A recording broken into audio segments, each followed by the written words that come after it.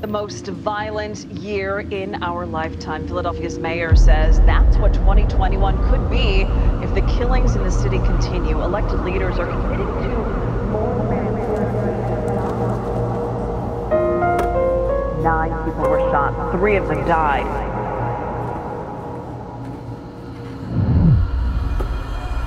Philadelphia was rough.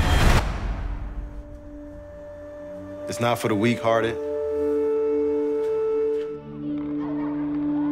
We have that tough exterior, tough skin.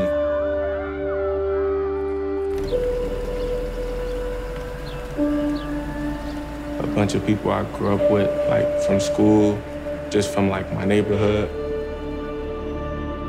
There's a lot of people that had passed away or just in jail that I was really, really close with.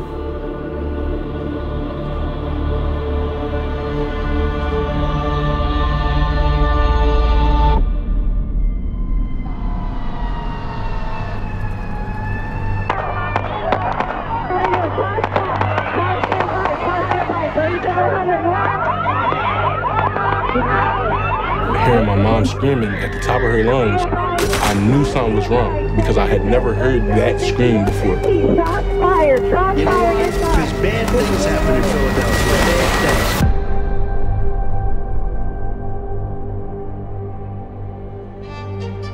things. You know, the violence level, and that's the main thing that scared me.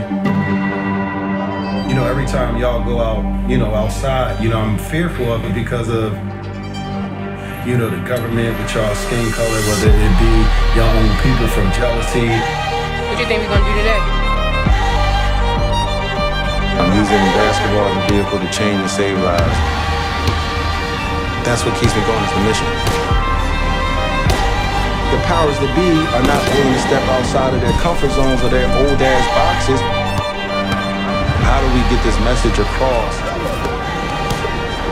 And be innovative with new approaches to helping these kids, but learning how to communicate with these children. The time is now to change that narrative.